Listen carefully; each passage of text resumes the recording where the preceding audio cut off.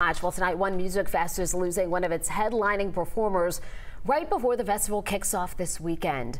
Cardi B posting on social media this afternoon that she is in the hospital recovering from a medical emergency. She says it's been happening over the last couple of days here, and she went on, though, to say that she'll be back better and stronger soon. Organizers say they are working to find a replacement headliner. We'll, of course, keep you updated as soon as we get new information.